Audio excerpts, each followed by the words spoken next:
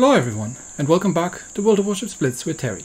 Again, sorry about the noise from the outside. I do have the window open, so you'll be hearing the crickets and cicadas and birds and everything that's going on, because it is warm.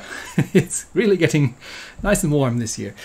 Today, we are looking at a ship that I sort of completely missed when it came out, but I think she was in a bundle or somewhere relatively recently, because a bunch of you have asked me about the ship. This is the Fen Yang, the Tier 8 Pan-Asian destroyer.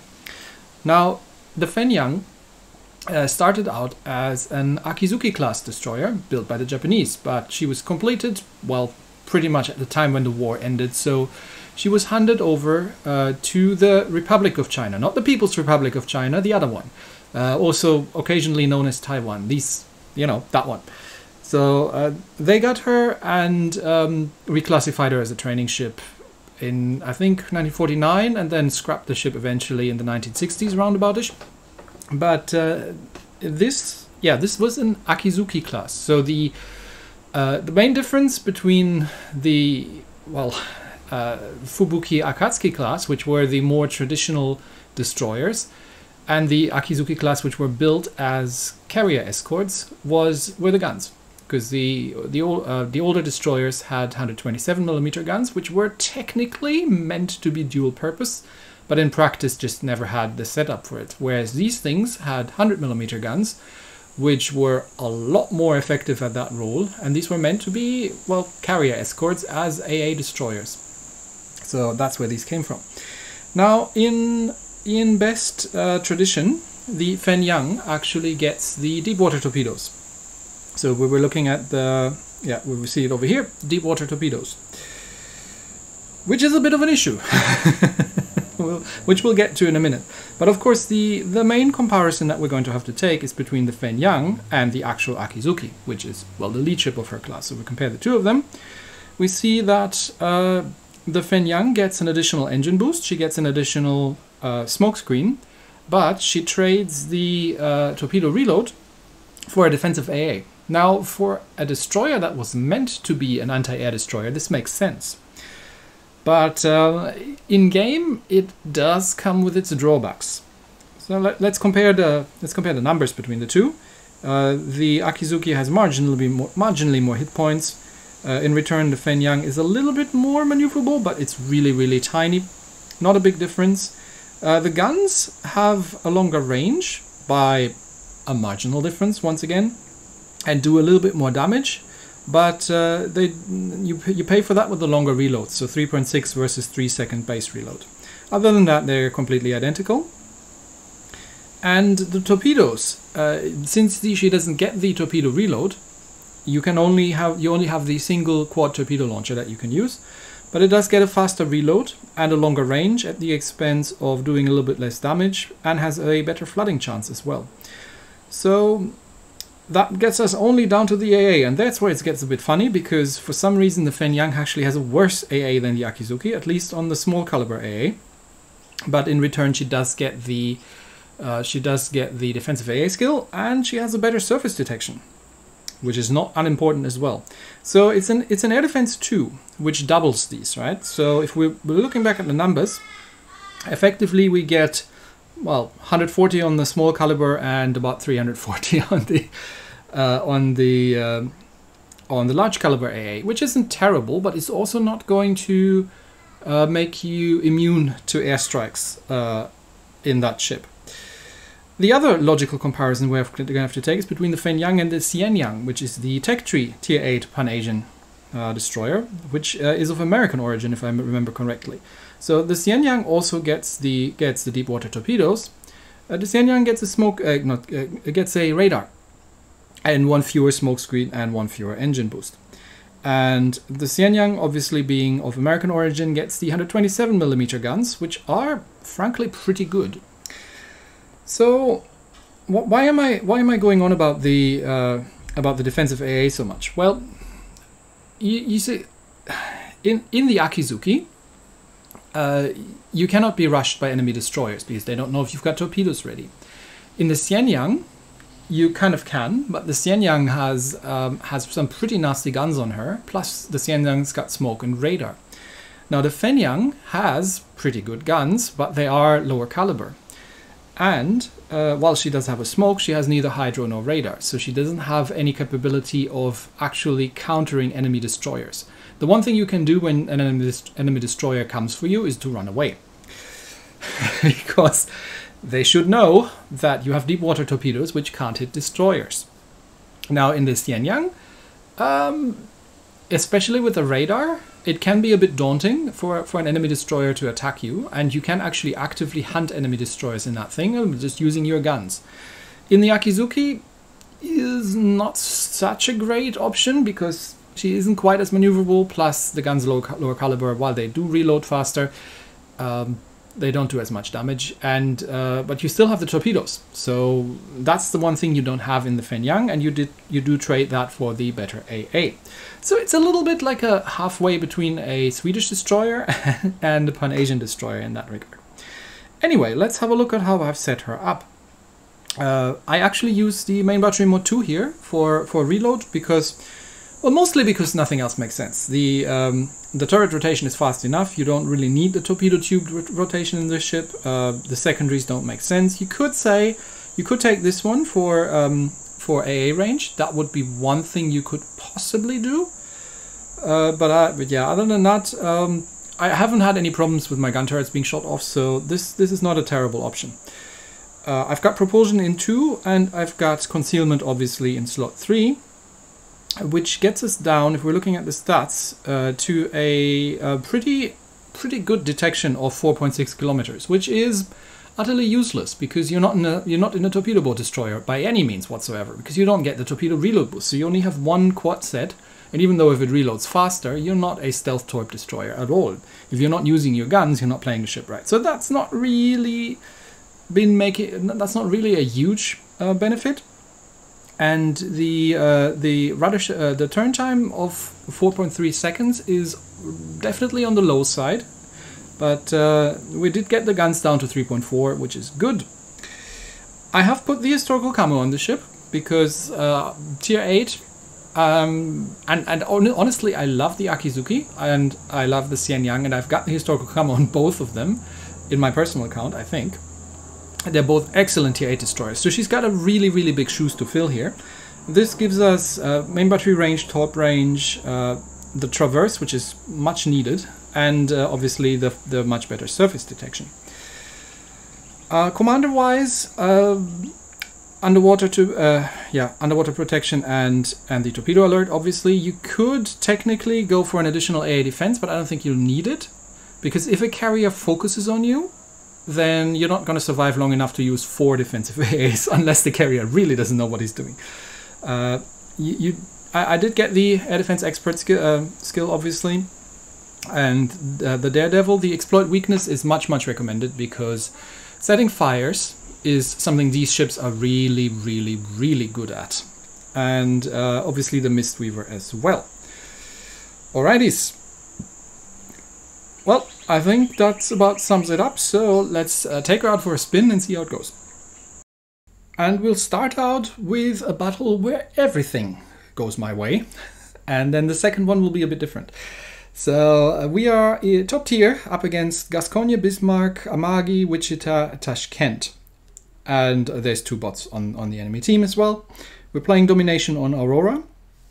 So again, the main difference here is the deep water torpedoes for me. I mean, other than that, you could say, yes, the defensive AA is a little bit of a thing, but you have deep water torps and you only have 1 set.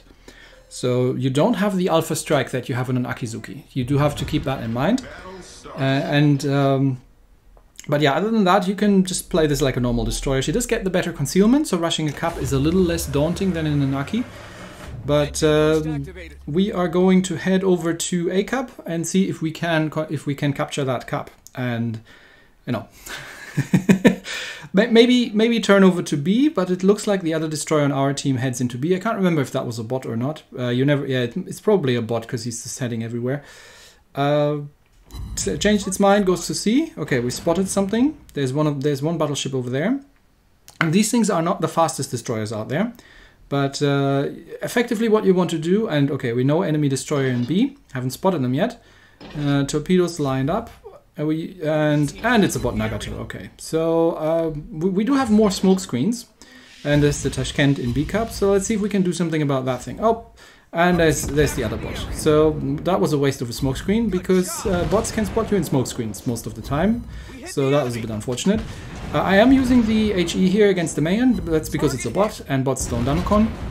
I just need to get these bots out of the way such that they don't recapture A cup. But other than that, on this range, you probably want to use armor piercing against destroyers. Okay, there's the Nagato, that needs to die as well. My team seems to have been completely buggering off and nobody wants to cup anything. So, oh no, never mind, my team's cupping B. That's probably our own bot. Let's see how long it survives. Okay, we do need to get rid of that bot Nagato, which is a little bit unfortunate that they're both coming my way, because there's also an Amagi. And there was a Tashkent around here somewhere. Okay, I need to vacate A, because I don't have the Alpha Strike to one-shot an Amagi, because I only have one set of torpedoes.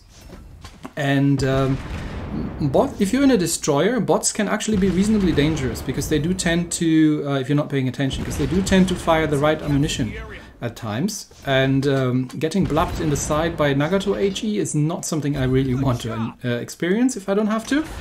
So we've lost A cup. And we'll drop some torpedoes into that Nagato's wake. Bots also have magic torpedo dodging powers, sometimes. Hey, you see he's firing high explosive at me. That might have been the secondaries. He's still shooting armor piercing. Yeah, bots have magic torpedo dodging powers, but he didn't have much space to go anywhere. So this is a permaflood and a permafire, and that should get rid of this bot reasonably soon, such that we can equalize out again. But because the enemy team has been holding 2 cups, we're behind on points, but not by a huge amount. I'm not sure where that Amagi is going, so I'm going to try and set him on fire. I mean, he's captured. There's nothing back there. Where are you going? Anyway, we have bigger problems. There's a Tashkent and a Wichita. Both not things I want to deal with. So smoke screen up, and let's try to recapture A while doing something about the Tashkent. Now, here comes my problem. My torpedoes are completely useless against the Tashkent, because the Tashkent is a destroyer. So I don't want to hang around in my smoke screen here, because there's a Wichita coming my way, and that thing's nasty.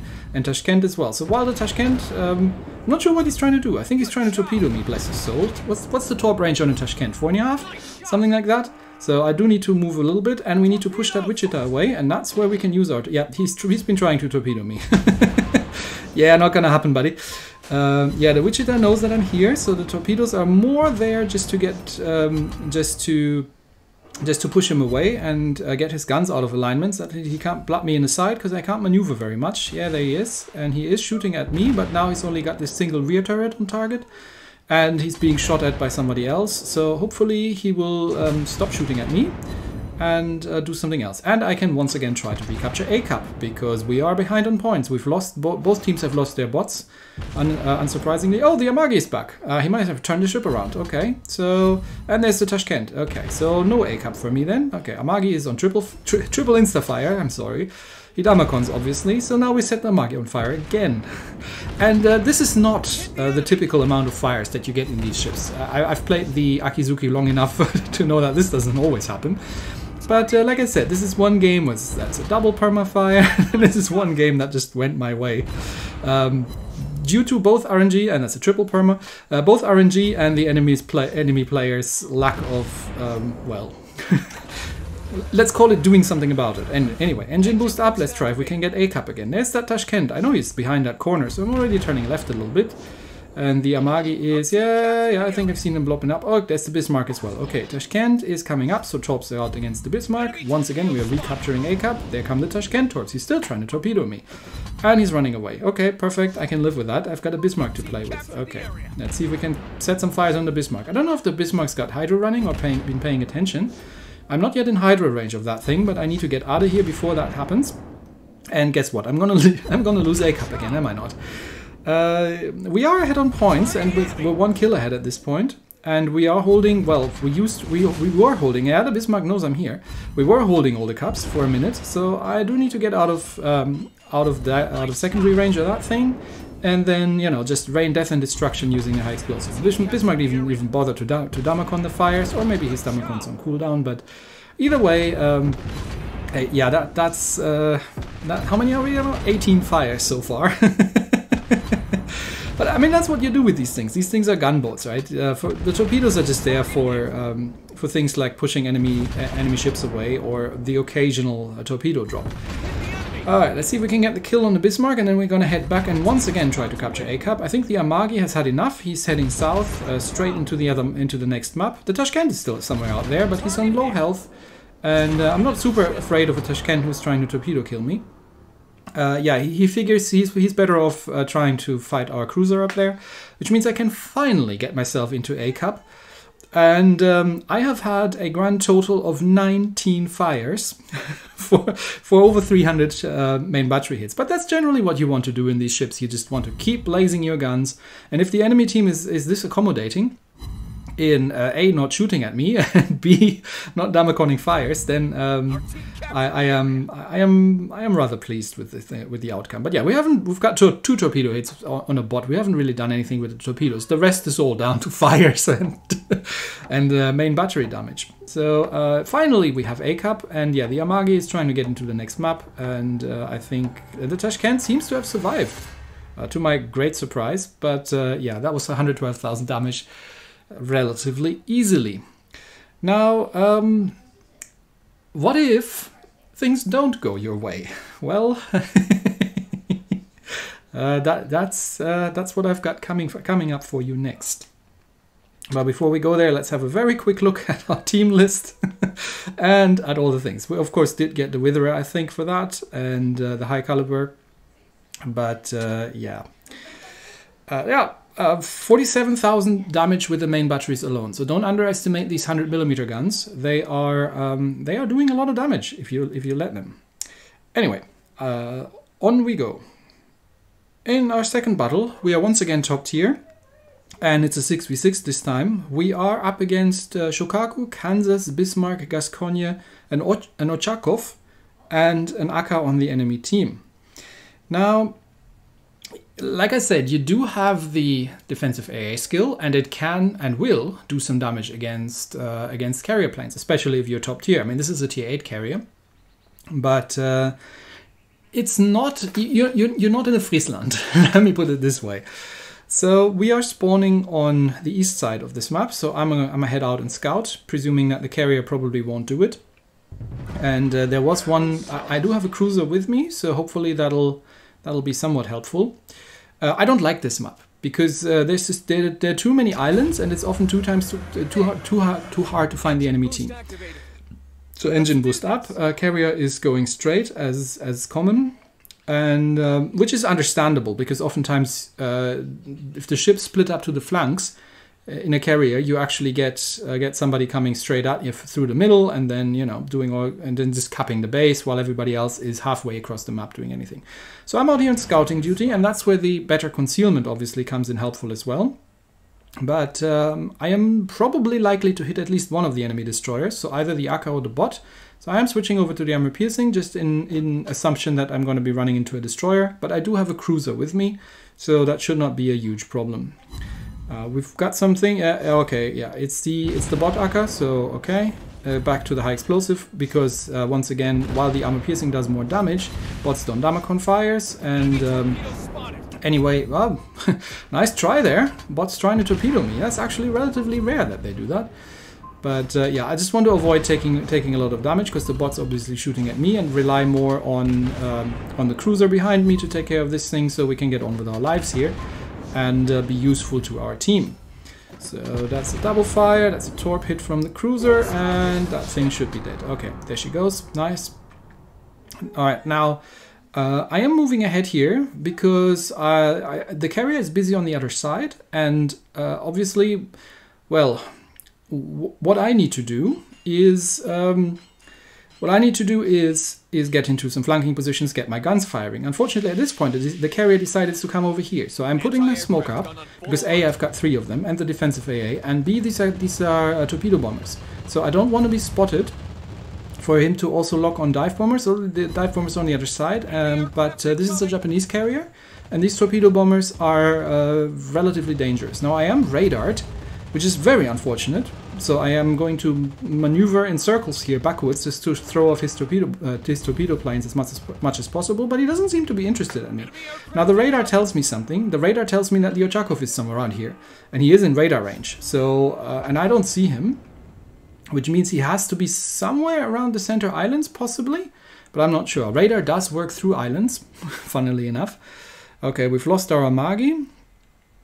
And the enemy team's lost one ship as well. Okay, so that was a fair trade. But yeah, they have abandoned this flank here completely.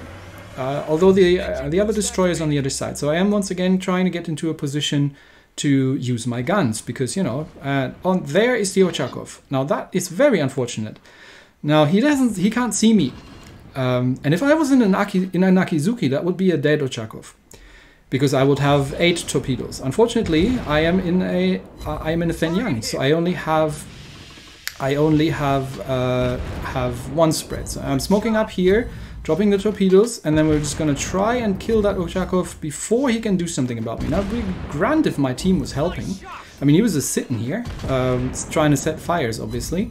But the Ochakov also has a smoke, and he's still not... I'm switching back to the high explosive because he's getting a little out of range, but now I need to move and see if I can hopefully get a permafire, and the carrier is coming as well, although the carrier can't target me yet. But the Ochakov now has noticed me, smokes up, and this is where it gets a little tricky, because my own smoke's out and I am in reverse, so I am just trying to circle here, trying to get behind the island. He's on fire, so I know where he is, but that's gonna hurt. Yeah, that hurt pretty bad, but we did get the Ochakov killed. Unfortunately, we've lost a lot of hit points that way, and the carrier has been spotting me. So the Bismarck's also shooting at me, so at this point I can run, but just donk my torpedoes in the general direction of these guys. But there come the carrier torpedo bombers. My defensive AA is on cooldown, and yeah, with 5,700 hit points after that hit by the Bismarck, even with the friendly carriers fighters, you already know what's happening. If the carrier is worth anything, I managed to dodge the first spread, but of course the second spread is perfectly timed, so there's absolutely no chance for me to dodge that. And there we go. Yeah, so that was that. But we have shot 9 planes down, which wasn't bad for a destroyer, and could have been more if I still had a chance to do anything. But yeah. In an Akizuki, this would not have been as much of a problem, because I would literally have one-shot the Ochakov, because I could have dunked enough torpedoes into him to just kill him, because he didn't know I was coming, and that would have that might have been a very different game. But it's 3-on-3. We're 10 points behind, but that's a full health Kansas. There was a full health Bismarck back there, and yeah, that Amagi is on low hit points. That Albemarle is on low hit points, which means it's really only the carrier who can do anything, and yeah, I think that game is pretty much decided. So yeah, the lack of torpedo alpha strike makes this a little bit more difficult to play at points, and it's not a bad ship. Right? Don't get me wrong. The defensive AA can do some damage to enemy planes, as you've seen, but it is, especially if it's not up, and yeah, as you can see, the carrier clearly knows what he's doing. If it's not up, then your AA is actually worse than on an Akizuki, and you can't really defend yourself on your own against enemy carriers. So if there's a carrier in play, you can't go on by yourself, just thinking that you might. And look at that, the Kansas dodges these airdrop torpedoes mostly. You can't really defend yourself against it. So is the defensive AA traded for the torpedo reload a worthy trade? In my opinion, it's not. I personally would have rather had a torpedo reload booster, just like on the Akizuki. But I do understand why they're doing it, because, you know, there has to be a differentiating factor between the two. Otherwise, you literally just have 2 Akizukis. But given the competition, and that both the Akizuki herself is free and the Fen Yang is free, I'd say if you want an Akizuki-class gunboat, get the Akizuki. And if you want a Pan-Asian destroyer with deep water torpedoes and smoke screens, get yourself the Fen Yang, because the Fen Yang is an absolutely amazing ship as well. Now, yes, you get an additional engine boost, and yes, you get an additional smoke, and the 3 smokes are useful, don't get me wrong. So this is by no means a bad ship, right? So what I'm saying is it's not a bad ship, it's actually a very, very good ship. This is a fun ship to play, just like the Akizuki is a fun ship to play.